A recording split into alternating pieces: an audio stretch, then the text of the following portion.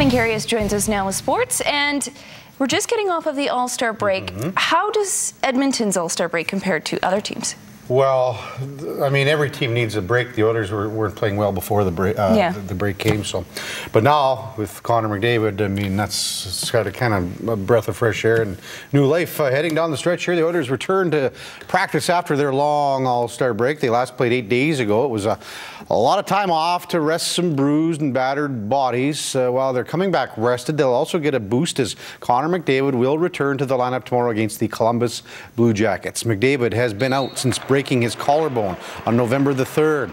He's been skating for a month or so, but hasn't been deemed game ready until now. He said he isn't nervous, just more anxious to get back on the ice for a real game. Yeah, definitely. You know, feel a little bit more comfortable than you do going into your first game, having those 13 games of experience. So, you know, you're not starting from scratch necessarily, but you're starting from certainly a lesser point than a lot of people. So, just anxious for the one. We had him penalty killing. Pardon me. Had him penalty killing 10 or 12 games into the season. We worked his way into that. I don't know how much of that he'll do right off the bat, but and we also have to watch his minutes and make sure that he's handling it. The way he skated today, I'm not as worried about Connor as I am the other 19 that have been off for a week. McDavid will play with Benoit Pouliot and Jordan Eberle. Eberle said today he thought there was a chance he'd get an opportunity to play with McDavid with Ryan Nugent-Hopkins getting injured.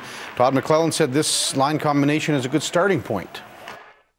It's been funny the way the year's gone that I got injured, or came back the day he got injured, so I haven't really played a game with him, even in exhibition, so even been on the ice with him. So, you know, it's good to get out there and practice. I thought we had a good intensity skate today, and you know, got our wind back a little bit, and hopefully we can find some chemistry tomorrow. Defenseman Adam Clendening, the Oilers' recent waiver wire pickup, was also with his new team today. He had a chance to be in meetings prior to the skate to get an idea of the Oilers' systems. He said he feels pretty comfortable already, and he's hoping he can help wherever needed. Whatever they give me, take what you can get, and you know, if I get power play time, great.